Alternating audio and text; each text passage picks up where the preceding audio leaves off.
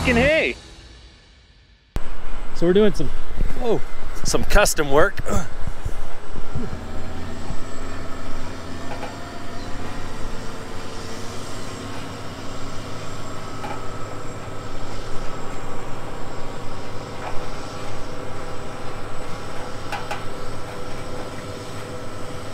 So they spread the manure in this field. We disked it with our disc's a little heavier than this guy's disc, so we disked it for him. Now we're ripping it, and that's how we get the manure in the soil. Hoping to demo a Wilcox ripper with clodbusters on the back of it. One of the sales reps reached out. I said, well, bring it on out. Mine works really good, but I wouldn't mind testing out a clodbuster. Their shanks don't go as deep as this one does, but I don't necessarily think we need to go that deep all the time, so whatever. Be interesting to try out, but we're almost all done. We've got this little bit of demo work to do, and that's it. So it might be a next year demo. We'll see.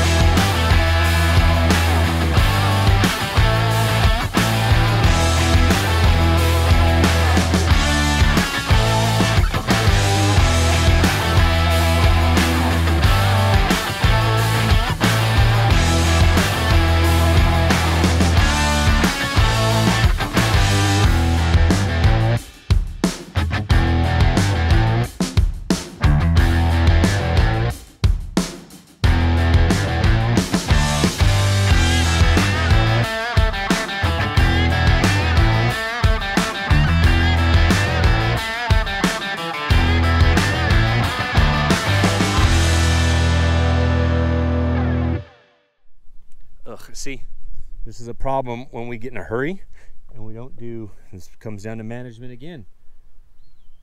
This water comes out and swirls and constantly eats away at this ditch bank. I'm currently looking for a backhoe so we can fill this stuff in without having to be in the field. I can reach across the ditch, pack it, fill it.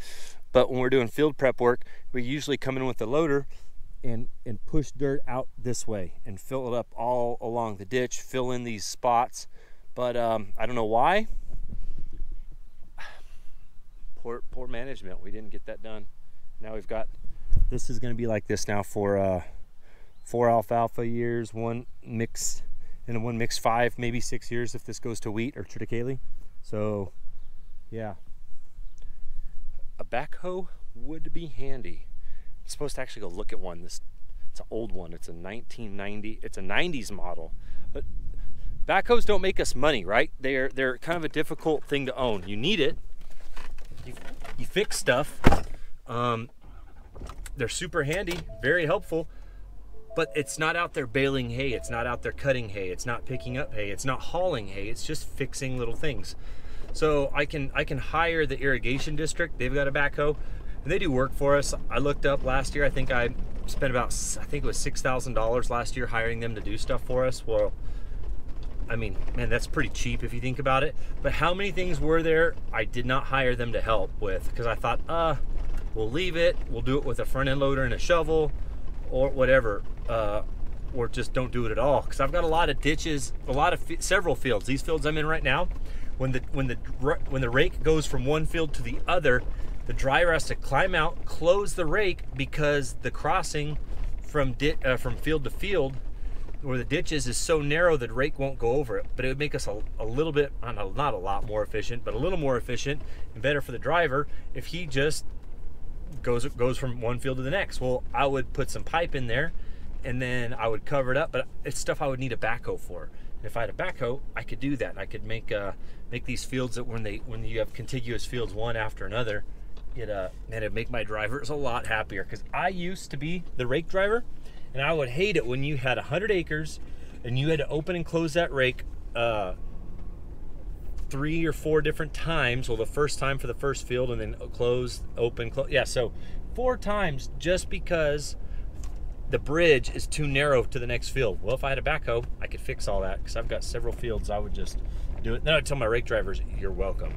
Again, I know I've said things about employees in the past, and some guys have called me out. They said, you don't be so negative, and you're absolutely right. I shouldn't be so negative. That guy's a great guy. He's a hard worker. It's just learning. It's a learning experience for him. It's a learning experience for myself and Brian, hopefully. It doesn't happen anytime soon. Finally, planting. Not the drill. Oh, we gotta run. Catch up to him.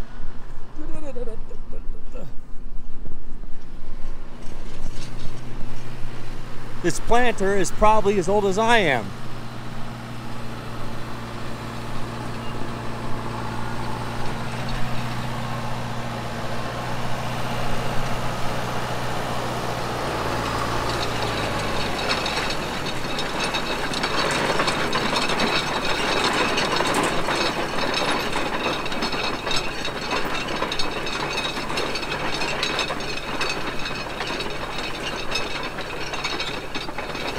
Right there, the seeds coming out. Look. Right there.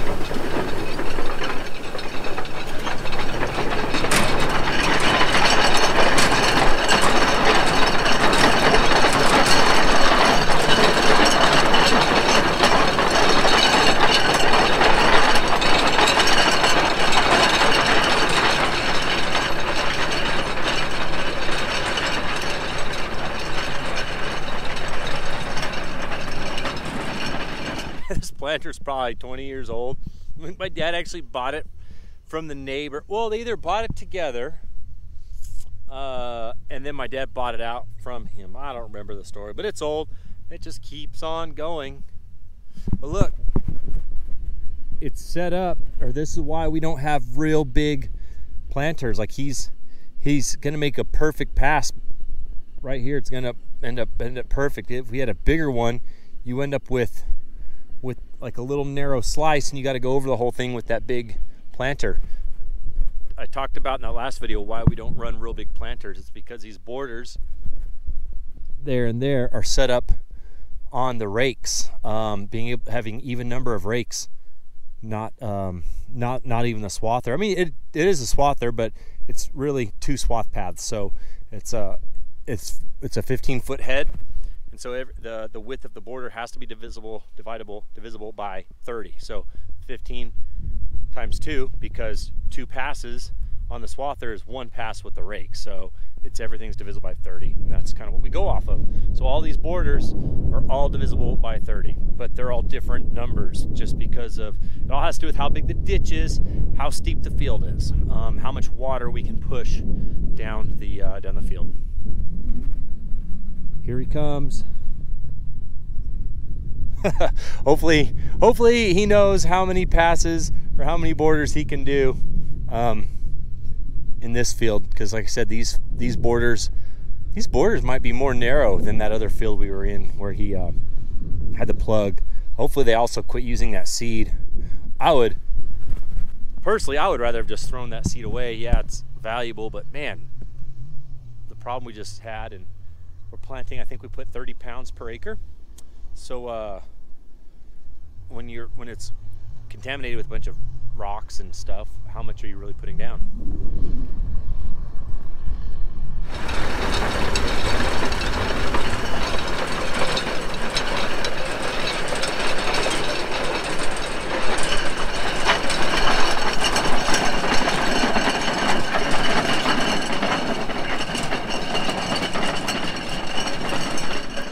Oh no!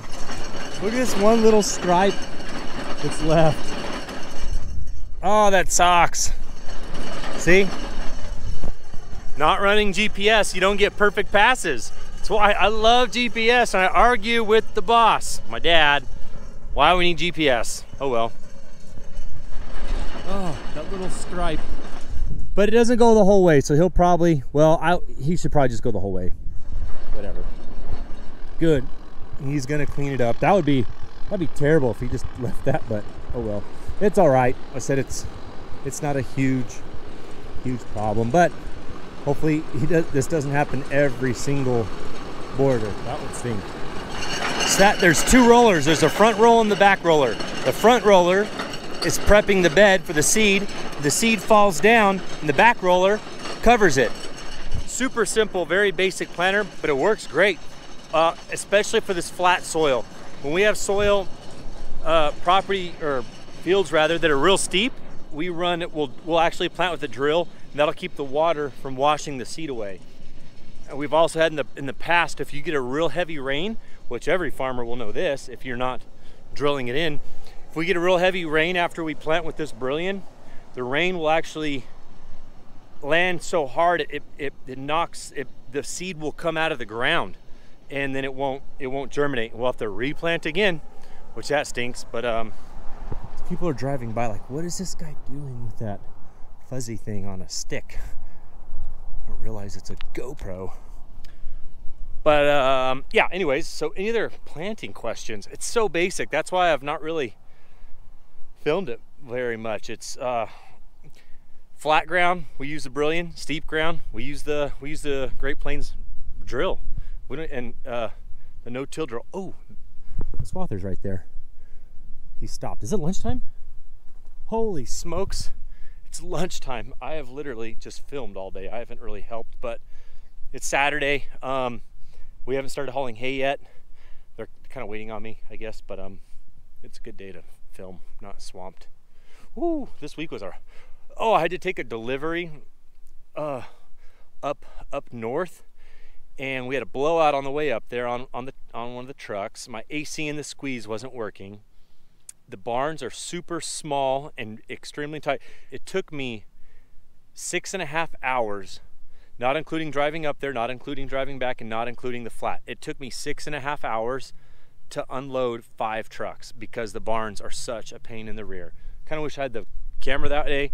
I'm glad I didn't. I was super grouchy because I hate it. Oh my gosh, that place is the worst. But anyways, next year I'm not gonna go. My buddy Chad from the who bought the other squeeze on that trip, I'm just gonna pay him to do it next year because it's miserable. I've done it several times. I'm done with it. Way too old for that stuff. A lot of you are probably wondering, how do they put the seed in the planter? We do it by hand.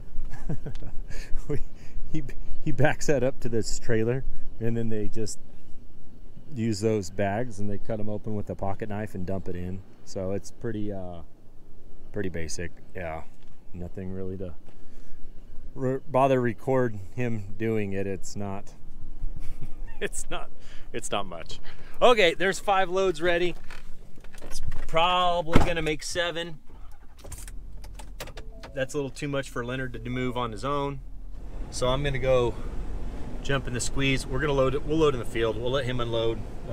I like the control I have of the of where the hay goes. I watch it, or I load it. I fill out the tickets myself. I tell them where to take it. So that's why I prefer to load. And then we had some meetings, my dad and Brian and Lisa in the office on, man, next year, because my dad, he's not old, but he's 62. He wants to enjoy his life and do more things with my mom. They're, go on a vacation or 2 or 3 in the summertime, which I don't blame him. He's worked, he's worked hard his whole life. So I need to transition into the office more. I need to be keeping an eye on inventories. I need to keep an eye on what's going in and what's going out.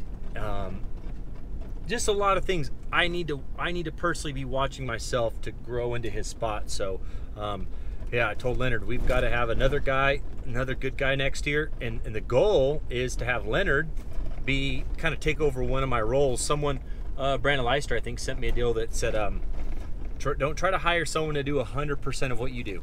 Hire 2 people that can do 60 to 70% of what you do. Then you've got 120 to 140% of what you do covered. Because if you try to hire one person to do everything you do, you will always be disappointed, and you will be constantly hiring and firing people. So Leonard, who's come from the ground up, I mean, he started here when he was 16 or 17, loading bales in pickups. now he runs a squeeze. There he is right now, washing the squeeze. And now he loads trucks. So when he has someone, an employee under him, you know, giving him an excuse on in the barn where we sell hay by the bale, he can say, no, I grew up doing that, or I should say I did this, you know, 6-7 years ago. Don't feed me that line of BS. And then when there's an issue with the squeeze and that guy says, oh, I couldn't do something for whatever reason, again, he can say, no, I used to do this. Don't feed me that line of BS. So it's extremely important, not every business, but especially this business, to try to hire within, especially for what I'm trying to accomplish by having someone be that 70%, 60 to 70% of what I do. It's extremely important, and I think Leonard will be great for that. I had talk with him yesterday. I want you to keep growing with this company. I want you to be here for 20 years. You're the future. You're part of the future. The other part's Manuel. When Brian's going to want to slow down, he's just a few years younger than my dad. He's going to want to slow down. I'm not going to be able to be out there running a baling crew. It's just not going to happen. And Manuel, he's almost 10 years younger than Brian, so he's the other piece to this puzzle. He's the other piece to the puzzle. Dang it. He's the other piece to the puzzle on the future of this place. So, okay. Time to get in a squeeze. I'm going to go load some pacas. I need to bring my lunch with me because I'm hungry and it's past lunchtime.